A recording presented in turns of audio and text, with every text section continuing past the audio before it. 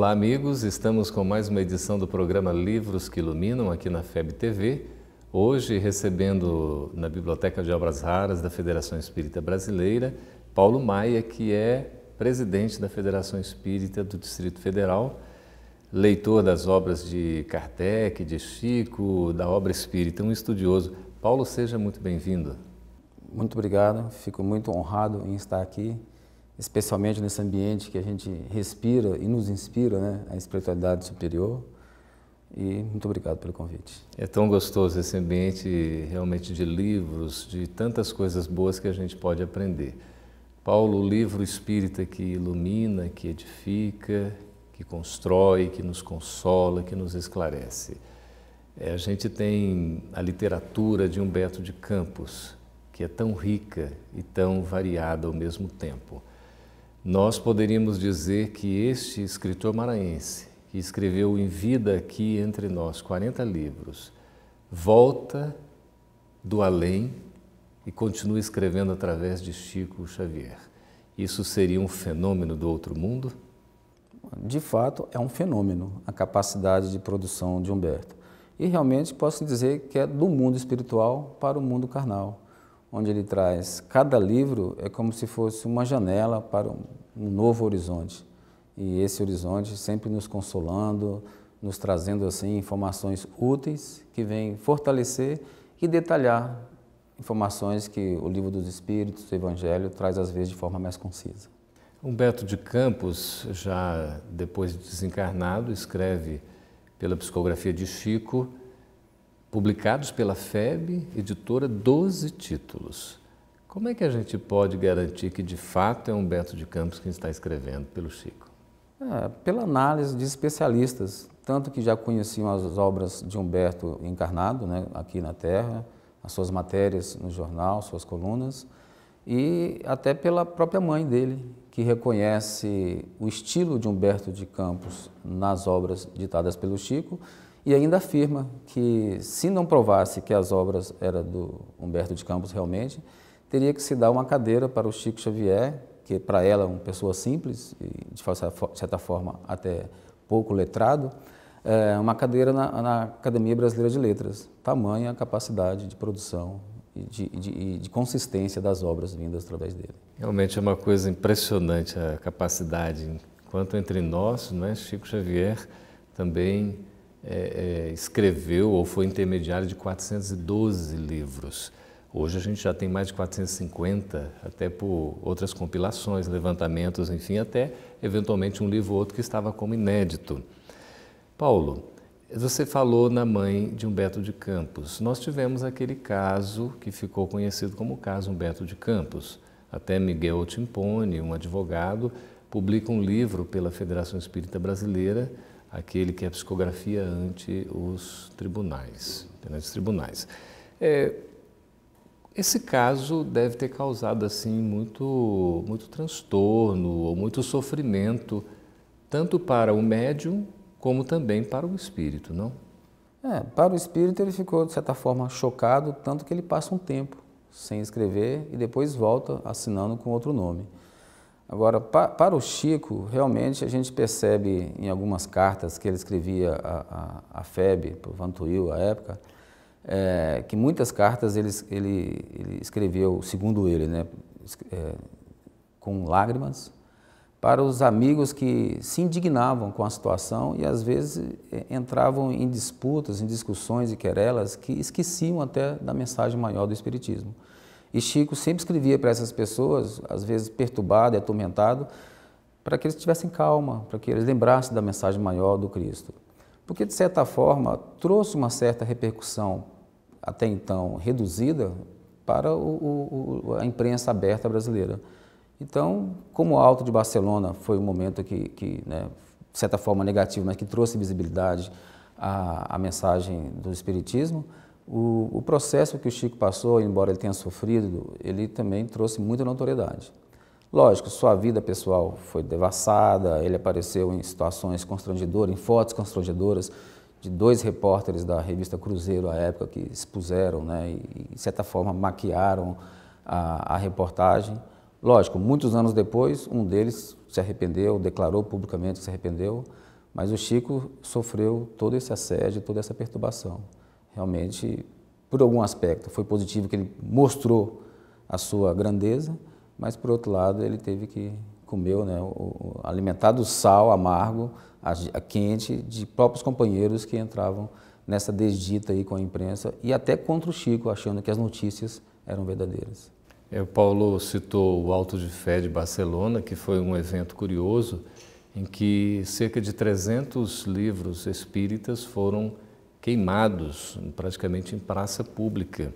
Isso na época de Kardec, ainda Kardec encarnado.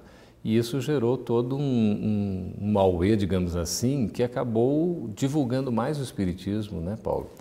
Nesse caso do Chico, o que a gente fica como lição? Porque esse caso hoje superado, devidamente esclarecido, até com a publicação do livro pela FEB, o que a gente tira dessa ocorrência como exemplo para todos nós? Acho que, acima de tudo, a postura do Chico, diante dos embates, diante de companheiros que, às vezes, querendo ajudar, entram nessa querela de trazer questões do mundo normal, como se fosse uma questão, uma briga comum da sociedade. E o Chico não, o Chico mostrou uma postura ali de paciência, de humildade, de respeito. Até no caso dos repórteres da revista Cruzeiro, que expuseram mesmo a vida dele, né? E fingiram lá que eram americanos e tudo mais. E ele, quando entregou o livro, e os próprios repórteres depois confessam, né, que quando chegaram em casa, usando nomes americanos com um falso tradutor, quando um deles chegou em casa e viu que o nome real estava na capa do livro, ligou para o outro assustado. Mas isso não foi desmentido à época. Mas a postura do Chico foi exemplar. Eu acho que esse exemplo dele serve para a gente hoje em tantas oportunidades que o espiritismo é atacado, mal interpretado diante da imprensa, ao invés de irmos lutar com a mesma arma, mostrar outra face. Então, para mim, a grande lição foi a postura do Chico, a atitude dele. Sempre um exemplo de humildade, de discrição, não é, Paulo? Até porque amigos que eram amigos começaram a atacá-lo também, acreditando nas matérias que eram veiculadas. Eu acho que sofreu o que Kardec sofreu também na época, né, da sua missão, traições, e creio que isso machucou bastante ele. Ele que é tão amigável, que era tão afetivo, ele chorou muito, sofreu muito com isso. Esse caso que você citou do autógrafo do Chico, né, dedicando o livro com o nome real ao repórter, a um dos repórteres, isso foi resgatado na direção de Daniel Filho no filme Chico Xavier. Então, quem já teve a oportunidade de assistir vai ver esse fato lá, que é muito curioso. Aconteceu realmente, foi um exemplo que Emmanuel, né, Paulo, quis dar, comprovando que, de fato, eles estavam cientes de tudo que estava acontecendo. Agora, eles perderam a oportunidade, né, de, na outra edição da revista, resgatar, corrigir. E mais de 20 anos depois, eu vi uma reportagem, acho que da Vinácia, que foi um dos repórteres que estiveram lá, falando que realmente o que mais ficou triste na vida dele foi ter feito aquele trabalho com o Chico. Por isso que é importante a seriedade, não é? A gente fazer um trabalho sempre de pesquisa que seja responsável e de forma neutra. O Espiritismo, ao longo de sua história, embora curta, assim como várias outras doutrinas, enfim, propagando o bem, foram motivos de muito preconceito, né, Paulo? Mas, de qualquer forma, eu entendi que tanto o Chico, né, como esses repórteres foram instrumentos. E cada um mostrou a que veio. E isso deu repercussão muito grande na imprensa. Até hoje tem livros que tratam do assunto, revelam, né? Esse caso mesmo do jornalista que escreveu o livro sobre espiritismo nos tribunais, né? Sim. Deu relevância, deu notoriedade, e a atitude do Chico só reforçou realmente a missão do espiritismo na Terra. Perfeito. Humberto de Campos adota um pseudônimo. Depois desse caso todo, ele resolve escrever adotando um pseudônimo, curioso, inclusive. Ele queria, talvez, não se identificar de fato, mas se identificando. Irmão X. Por que ele adota o pseudônimo? Como ele era muito transparente nas suas mensagens, tanto que ele trazia sempre o nome dele e forçava em várias situações, dizer que era ele mesmo que estava do outro lado, eu entendi que ele aproveitou um pseudônimo de algumas colunas que ele escreveu, Conselheiro XX, e aí fez essa interrelacionamento aí para poder deixar claro que, eu estou aqui, né? Sou eu mesmo. Irmão X. Irmão X. O irmão X é interessante. Irmão denota um companheiro, uma pessoa que está próxima, né? E X que poderia ser, de repente, qualquer um, talvez. Mas pela matéria que ele já era reconhecido, XX, conselheiro XX, realmente deixou claro que era ele mesmo, né? Então, aí a gente percebe na obra de Humberto de Campos, principalmente naquelas primeiras, por exemplo, Crônicas de Além-Túmulo, que foi a primeira obra que ele editou ao Chico Xavier, em 1938. A gente, assim também em Novas Mensagens, um pouco depois, a gente percebe uma preocupação de Humberto de Campos, Irmão X, em de fato se identificar. Ou seja, pelo próprio estilo, pela maneira de escrever, enfim, dizer que é ele mesmo. Isso é uma coisa curiosa, não é? É interessante, eu creio que até porque ele teve contato com a obra de Chico em vida e fez, se não me engano, duas colunas na revista comentando a obra, mas de certa forma desdenhando. Eu creio que foi até uma forma dele resgatar isso. Eu acho que ele deve ter sentido assim, eu perdi a oportunidade, né? Fui contemporâneo e não aproveitei. Se não me engano, foi da obra Parnaso de Além-Túmulo, que ele comentou duas mensagens da obra. E engraçado que ele fala que é ele manda recado para os filhos, ele fala até para amigos que estão na Terra ainda, ele insiste para deixar claro, ó, sou eu que estou aqui, e com detalhes, falando de nome de amigos encarnados que o Chico desconhecia. Então, eu creio que realmente, eu acho que ele utilizou dessa oportunidade para reforçar e até resgatar um momento que ele poderia ter ajudado, quando encarnado, nas obras dele, comentar alguma coisa a respeito, e creio que ele resgatou dessa forma. Então, faz-se uma crítica em vida encarnada, né? Ou seja, do lado de cá, e depois desencarna, passa por outro lado da vida, continua vivo e vem trazendo uma mensagem num tom diferente. Como é que é isso, Paulo? Aguarda só um pouquinho, porque o nosso primeiro bloco está se encerrando. Fique conosco, a gente volta daqui a pouquinho, após um breve intervalo. Estamos conversando com Paulo Maia, presidente da Federação Espírita do Distrito Federal, sobre as obras de Humberto de Campos. Daqui a pouco a gente está de volta.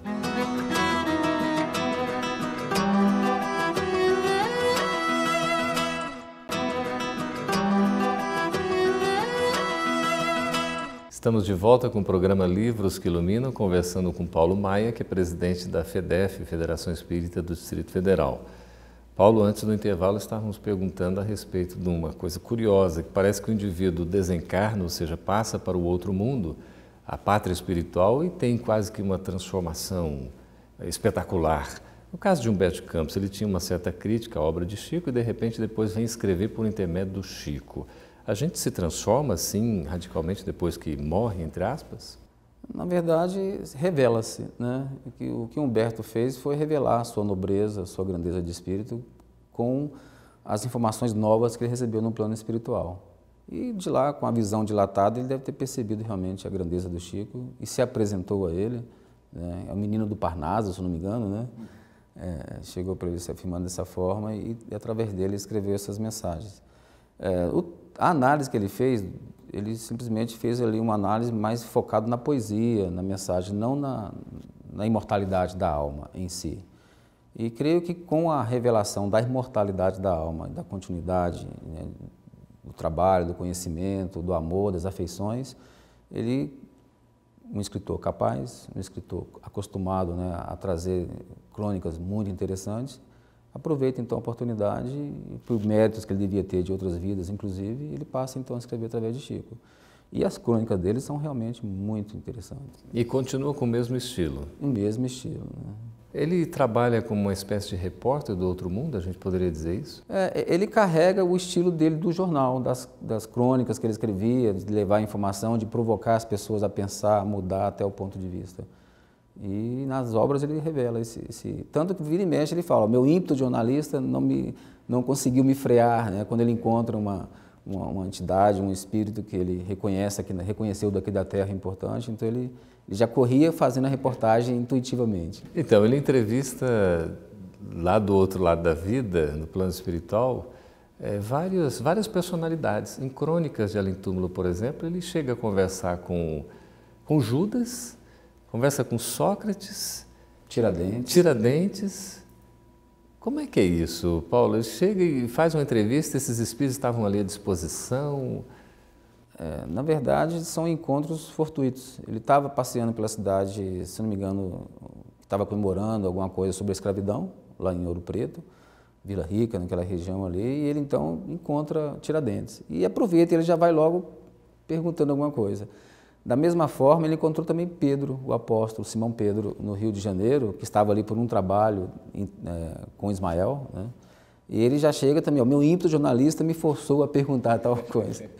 Então ele traz, e em outras obras também, como Marilyn Monroe, ele traz revelações interessantes. Aí você está lá em Instante da Vida, ele chega a se encontrar com Marilyn Monroe. Isso, em Hollywood, ele tem um contato com ela e traz uma revelação muito importante, especialmente para os fãs daquela atriz.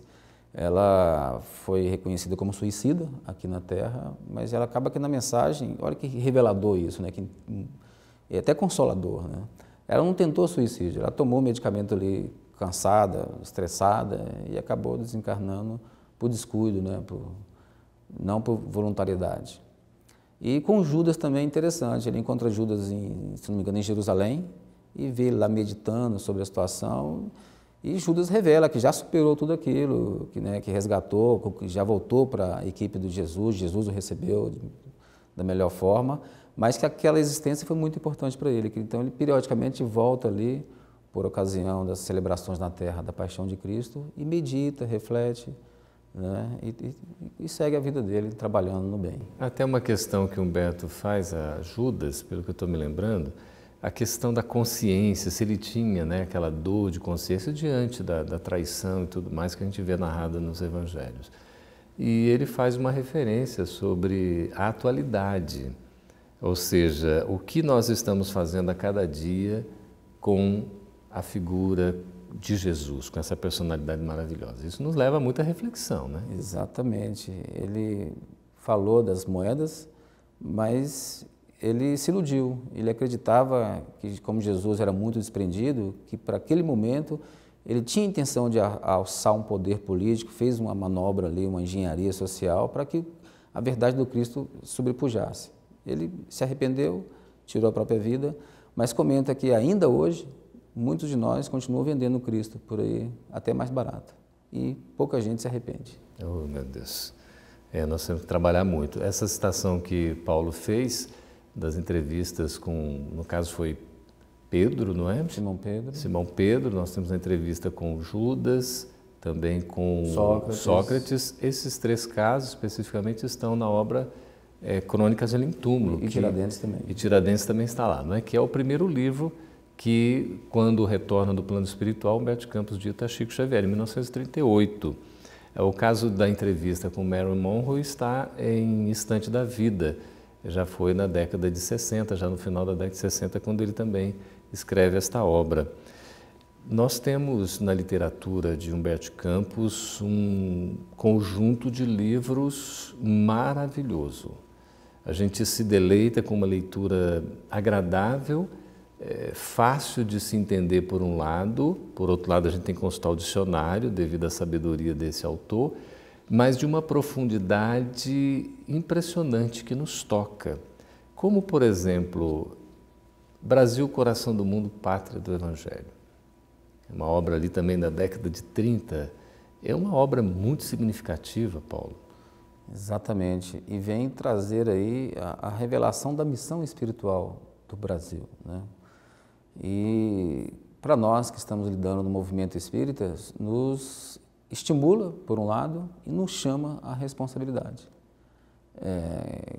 Por mais que a espiritualidade tenha todo esse esforço, esse cuidado, esse amparo, de até movimentar o plano espiritual para fazer que alguma coisa no Brasil politicamente aconteça, a gente passa então a fortalecer a fé que não estamos abandonados, mas que também temos um papel de protagonista muito grande.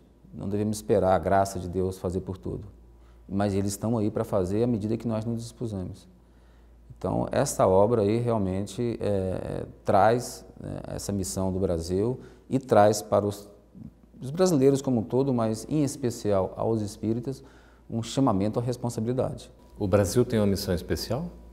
Essa missão do Consolador, de abrigar o Consolador, de agregar, né, os povos diferentes, sem racismo, sem preconceito, e vem acontecendo, né, há muito tempo.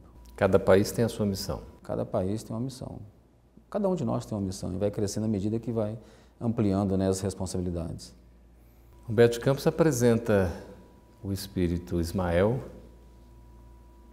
que é pouco comentado, pouco falado, mas não deixamos de citar. Quem, afinal de contas, é esse espírito, qual a sua missão, a sua função? Ismael seria o nosso patrono espiritual, aquele que recebeu do Cristo a missão de cuidar da nossa nação, de criar esse mundo de esse mundo novo aqui no Brasil, né, de esperanças, de consolações, e vem já há muito tempo, né, no plano espiritual e em outras encarnações, trabalhando pela mensagem do Cristo. Governador espiritual do Brasil? É o governador, é o presidente, vamos dizer assim. É. E tem essa vinculação com a Federação Espírita Brasileira também. Exatamente. Está aqui com a sua bandeira, né, de Deus, Cristo, caridade, nos norteando, nos orientando, amparando todo o movimento espírita do Brasil, para que não perca o foco de resgatar a mensagem do Cristo na sua simplicidade. E essa bandeira tem um significado profundo, Deus, Cristo e caridade. Praticamente numa única bandeira resume as 3 revelações aqui do Ocidente. Exatamente. Isso aí, mais uma vez, é como que seria um chamamento a todo instante para que nós não percamos, né, a direção de onde trabalhar. Não perder a herança divina, lembrando de Deus, o cuidado do Cristo e a atividade que devemos exercer, em todos os momentos, a prática do amor pela caridade. Pontos e contos, contos e crônicas, reportagens de além-túmulo, Luz acima, uma variedade tão grande, uma riqueza de uma literatura. O que essencialmente Humberto de Campos trata em seus livros? Bom, numa palavra a gente vai ficar devendo, mas ele trata também no chamamento à responsabilidade da imortalidade da alma e traz de forma cotidiana, mostrando que a vida continua, que o que o Kardec trouxe através dos Espíritos é essencialmente a verdade. E, acima de tudo, nos lembra sempre a prática do ensinamento de Jesus, em especial no livro Boa Nova. Agora você tocou no livro que a gente vai falar dele. Boa Nova é um livro diferenciado. Eu diria que ele é o livro. O livro maravilhoso, tantos ensinos. Do que trata Boa Nova? Essencialmente de Jesus e sua mensagem, mas traz um Jesus próximo, um Jesus irmão, amigo, companheiro, na intimidade do lar, na intimidade da conversa com os apóstolos. E desde o seu prefácio, ele vem trazendo a esfera do Cristo para o leitor. O leitor, por mais que não queira, ele se percebe, ele se vê ali junto dos apóstolos, ouvindo o Cristo na simplicidade, na pujança da mensagem de Jesus, naquela essência mesmo de amor por amor. Nós somos personagens do livro Boa Nova? Eu me sinto lá dentro, quando eu leio. Tanto que eu já perdi a conta de quantas vezes eu li, e vira e mexe, quando eu quero me aproximar dessa esfera do Cristo, eu busco esse livro, que me traz realmente a sensação de estar ali presente. Eu lembro do caso de Maria, mostra Maria mulher, mostra Maria mãe, mostra Maria discípula de Jesus ali trabalhando. É muito assim, difícil ler e não se emocionar, e a cada vez que se lê, se emociona um pouco mais. Nós vamos falar um pouquinho mais sobre essa obra extraordinária que é Boa Nova, daqui a pouco, logo após o nosso intervalo. Fique conosco, estaremos de volta.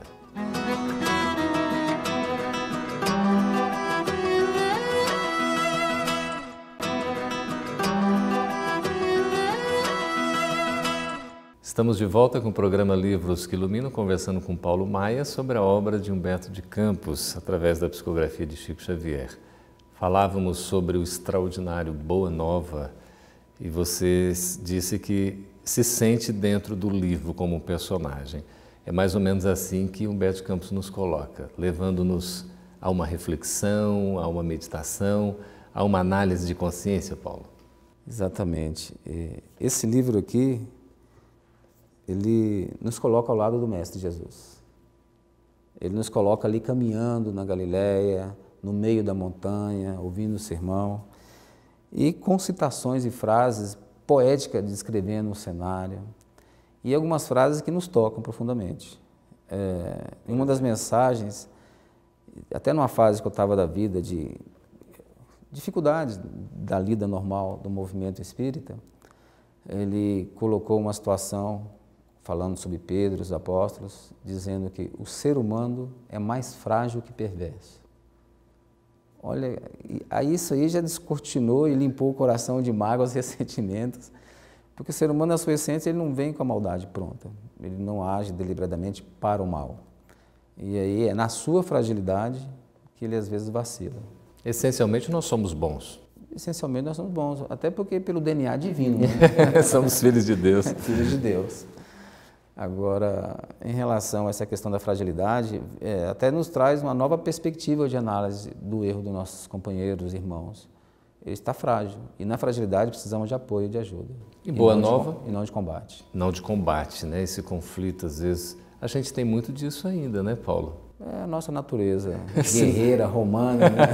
Se não revelado no verbo, de repente, né, ostensivo, mas no pensamento. A gente ainda se combate muito, né, aqueles duelos no pensamento, que a gente já poderia estar eliminando isso, né? E para eliminar isso, você tem que substituir o pensamento por algo nobre, algo melhor. Que aí você vai ocupando esses espaços da sua mente. E o Boa Nova nos faz ocupar com coisa muito boa, né? Com mensagens fantásticas. Sem dúvida, como Allan Kardec fala, que a cura se opera por uma substituição de uma molécula malsã por uma sã, não é? Mesma coisa, o pensamento a gente vai também higienizando, não é? Substituindo o mau pensamento por um bom, e a gente vai nesse contínuo. Né? É o bom combate. Eu entendo que o bom combate de que Paulo falava é mais esse. Não é o combate com o mundo, com o próximo, com as ideias. É o combate conosco mesmo. E higienizar o pensamento, que em consequência higieniza as palavras e em consequência os atos, talvez o nosso principal desafio e o nosso principal combate, no meu entendimento. Boa Nova é um marco na literatura espírita? Para mim, sim.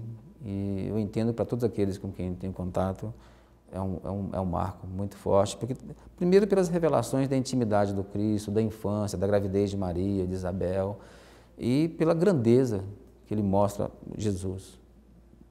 Para mim é um marco muito grande. Humberto Campos começa nesse livro com a preparação do ambiente para a vinda do Cristo, fala dele com João Batista logo no início, me toca muito aquela cena em que, como se os dois, né, abraçados assim, diante do horizonte, pequenos, né, ainda praticamente pré-adolescentes, e Jesus aponta, né, o horizonte e diz, é preciso que você vá primeiro.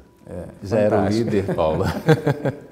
A natureza espiritual dos dois, né, já permitia que naquela idade eles já tivessem consciência da missão que vieram aqui. Né? E João, como precursor, cumpre de fato a sua missão? Eu entendo que sim. Cumpre porque até alguns apóstolos que vieram para Jesus estavam com João antes. Sim. E ele mesmo falou, ó, segue, né? E entendeu que chegou o momento final da sua missão. E João reconhece o Cristo quando ele o vê, ele não duvida. É uma coisa impressionante, né? Ele reconhece o Mestre, a superioridade, até quando Jesus, na tradição do batismo e tudo, né, que Judas inicialmente se recusa, mas dá o ensino, né, que ele batizava pela água, mas o Senhor haveria de batizar pelo fogo. Pelo fogo, né? Você vê a e ele se coloca incapaz de desatar a própria sandália do Mestre. Um gesto de humildade, né? E de grandes almas que se reencontram. Né? Que maravilha. E ele vai ao longo do livro colocando os personagens, os discípulos, apóstolos, cada um com as suas características, não é, Paulo? Exato. Ele traz ali momentos de intimidade dos apóstolos, suas fraquezas, seus questionamentos, suas angústias. E marca também na última ceia a postura de alguns, discutindo ali entre eles quem seria o maior no reino dos céus. E com mais detalhes, com aquela riqueza que foi a última ceia. E ele se levanta, coloca lá a toalha na cintura e ajoelha os pés de cada um e lava-os, dando essa grande lição que quem quer ser o maior no reino de Deus que seja o menor entre os homens. Que maravilha. Pedro não queria que lavasse os pés dele, ele não estava aceitando que... Imagina meu mestre lavando meus pés. Interessante. Pedro era muito autêntico, né, Paulo? Ele parecia ser meio bronco, né, meio rústico, né, mas assim, de uma sensibilidade impressionante, que ele se emocionava, chorava tantas vezes. Os discípulos tinham as características, eram pessoas comuns, a gente poderia dizer assim? Eram pessoas comuns, trabalhadores, adolescentes, no caso de João, né, de Marcos. Tiago. E tinham famílias, trabalhavam para sustentar a família, trabalhavam na empresa familiar, a maioria deles eram empresas familiares, né, de pesca. Mateus e Judas realmente tinham profissões assim, né, fora de casa, inclusive, né? Eles eram, diríamos, uma exceção para aquela época, né? Tinham conhecimento, até sabiam ler, sabiam trabalhar com dinheiro, então eram profissões, seriam especialistas, né, se fosse hoje, na área que atuavam, né? Humberto de Campos narra que antes de Maria se desprender de fato, já com a presença do Cristo, né, do Filho que vem buscá-la, ela ainda preferiu dar como se fosse uma viajada, uma passada pelas áreas onde via aquele sofrimento para tentar um consolo, não é? É coração de mãe. É coração de mãe, né? Foi aos locais onde ela caminhou, onde ela pregou, onde houve toda aquela grande história, né, para a humanidade. Martirológio, né? Aqueles que estavam sendo praticamente devorados nos circos romanos. Muito difícil o testemunho, né, Paulo? Muito difícil. Hoje o circo é diferente, né? Os leões são diferentes. E muitas vezes vacilamos, né? Mas nós temos que dar o testemunho. Temos que dar o testemunho. O que deixa claro ali é que a gente pode estar, às vezes, em momentos de solidão. Você está dando o seu testemunho. Inevitavelmente, Paulo? Mas nunca abandonado. Eu creio que sim, porque nós não estamos aqui a passeio, né? Então, cada um tem o seu resgate pessoal, sua prova, sua expiação, e em algum momento vamos ser chamados. Até porque o Cristo não está criando uma vitrine de pessoas sucedidas e felizes, né? Ele está mostrando pessoas que vêm exemplificar ali com a própria vida, né? A mensagem dele. Então, se tornar discípulo do Mestre não quer dizer que vai ter privilégio. Ele mesmo fala, minha paz vos dou, não como o mundo a dá. Ou seja, a paz do mundo, o que é? É bom salário, conforto, tranquilidade, saúde. Mas a paz do Cristo, em todos os grandes exemplos que nós tivemos, não é por aí que passa. E qual a principal característica do discípulo de Jesus? Amor ao próximo. Ser conhecido por muitos, amar o próximo. É o grande desafio nosso. É o grande desafio nosso. E no nosso caso aqui, manter coerência com esse ensinamento, né? Porque a todo instante seremos testados a mostrar diferente, como o Chico foi, né? Como seus discípulos foram testados. Todos tiveram um momento de resistência, dificuldade, desafio e um momento de grandeza, onde tiveram que testemunhar. Se não me engano, só João morreu sem esses sacrifícios, né, atrozes que os outros passaram. De fato, todos os outros tiveram essa desencarnação mais difícil, né? Da morte mesmo. No testemunho. No testemunho, seja por... Era muito comum eles serem crucificados, né? 2 deles, inclusive, como Pedro, foram crucificados de cabeça para baixo, não é? Pedro pediu, né? Pedro pediu. Não se sentiu digno de morrer igual ao mestre. E outros foram assassinados mesmo. O caso de João foi uma exceção. João estava junto de Jesus no momento final, junto com Maria, não deixou em nenhum instante, não é? Mas é tão rica essa obra, Paulo, a gente tem tanta coisa, parece-nos, para a gente encerrar aqui, que o nosso tempo já está esgotando, Humberto de Campos estava acompanhando tudo isso para narrar com tanta propriedade, com tanta riqueza de detalhes essas questões lá da criação ou do surgimento do cristianismo. Será que ele estava ali presente? Como é que ele resgata isso de um arquivo ou alguma coisa assim? Pelo que eu entendi, ele tem crônicas no plano espiritual. E ele teve acesso assim, às crônicas e teve acesso a espíritos que tiveram presente. E com a característica que ele era peculiar de trabalhar bem as palavras, ele traz isso para a gente. Mas a sensação que dá é realmente essa, que você está ali sentado ou caminhando no meio e assistindo. Dá a impressão que ele realmente esteve lá. Ele conta com preciosismo desde a paisagem, da lua no céu, das águas do Tiberíades, as ondas crespas do Tiberíades, a brisa suave soprava, a lua surgindo no céu. Ele entra num detalhe como se ele estivesse lá e nos apresenta como se nós também estivéssemos lá. Paulo, para a gente encerrar mesmo, que o nosso tempo já acabou, numa palavra, numa frase, a contribuição desse médium extraordinário, Francisco Cândido Xavier, para a divulgação do bem, do Espiritismo. O Chico, ele transcende o Espiritismo. Ele, para mim, ele é uma personificação do amor no meio de nós. Ainda vamos descobrir lá na frente quem era o Chico Xavier.